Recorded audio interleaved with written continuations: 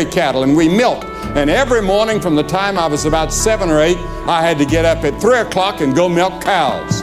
And when I was in high school, I milked 20 cows every morning before I went to school, and milked those same 20 when I came home from school. And so I knew a little bit about farm work. Now, I believe that in the Bible, there are 5 laws in sowing and reaping. First, you must sow to reap. In China, 2,000 years old seed were taken from an ancient tomb, and they're sprouting today and growing tomatoes, even though they were sown 2,000 years ago. But it wasn't until they were sown that they could produce a crop for reaping. We have to sow to reap.